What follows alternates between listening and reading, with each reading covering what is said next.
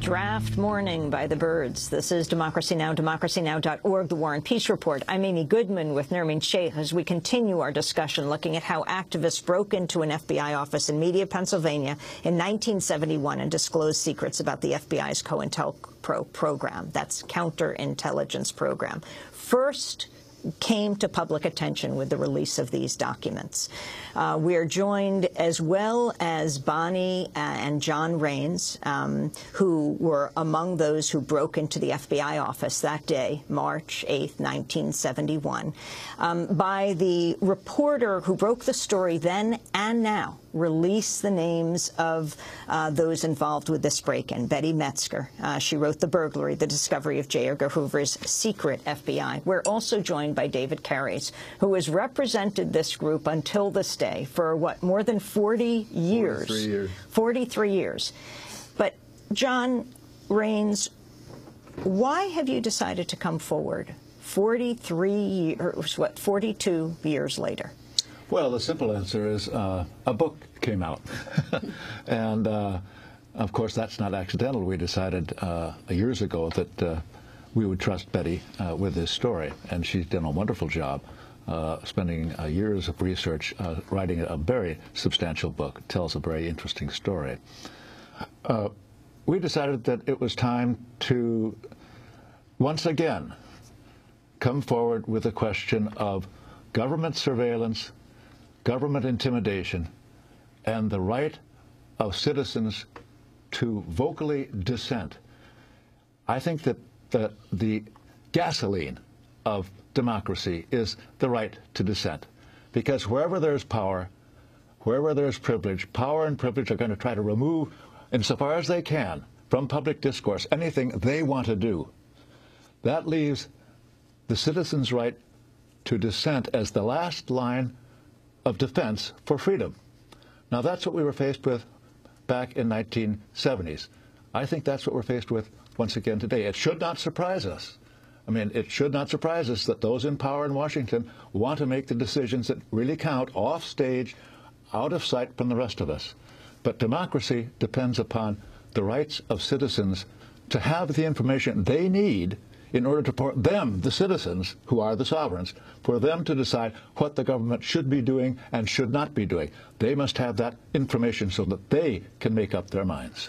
Explain that moment that night when Betty Metzger came over and you revealed who you were. What year was it?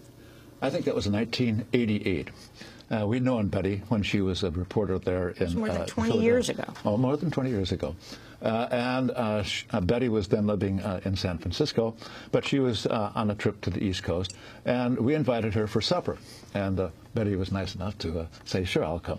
I think it was, we had supper, and finally our youngest daughter, Mary, came down. She was, I think, 12 or 13, something like that. And without thinking about it, I just said, Mary, come on in. We want you to meet Betty Metzger. She was the one that we sent those FBI files to. And Betty's chin dropped down to her chest, and it was out of the bag. That's how it started. And David Carries, as the attorney who's worked on this case for so long, could you talk about the significance of the statute of limitations on the case, as well as what you saw as the illegality, what was indeed the illegality of what these documents exposed about what the FBI was doing? Sure. The statute of limitations, by any fair reading, is 5 years. The FBI themselves closed the file in 1976 because 5 years had elapsed and there was no charges. Excuse me. There are arguments one can make, but there's really no legitimate or good faith basis to bring any legal charges at this point. As for the illegality of the FBI, they're supposed to enforce the law. Here they are interposing themselves as almost a political counterforce to stop certain movements, and it had a direction to it. They were stopping left liberal movements, and they were using techniques that we usually associate with state police in countries and systems that we usually think of as alien. And how did you come to become involved in the case? Well, I was regularly doing civil rights work, and I would represent demonstrators of all kinds, and so two of them checked with me before, what's my home number, and Keith kids me that he's still got my phone number from back then on his arm. And so that was the beginning. I didn't know then exactly what they were going to do, but then two of them got arrested in the Camden 28 case where I was lead counsel. And in fact, remarkably, 5 days before this break-in, Bill Davidon met with Henry Kissinger at the White House, the national security advisor for Richard Nixon. Yeah. We don't have time for the story, but we're going to talk about it in our post-show interview, and we'll post online at democracynow.org. How was this secret kept for so many decades? It's not just the two of you, John and Bonnie Raines. There were 9 of you. One person dropped out. There were 8 of you. This is decades later. How did you keep this secret? Well, 100 FBI agents looking for you. And, Bonnie, you had gone into the FBI office immediate to case it out and pretend you were a young woman looking for an FBI job and sat with the official there. Mm-hmm.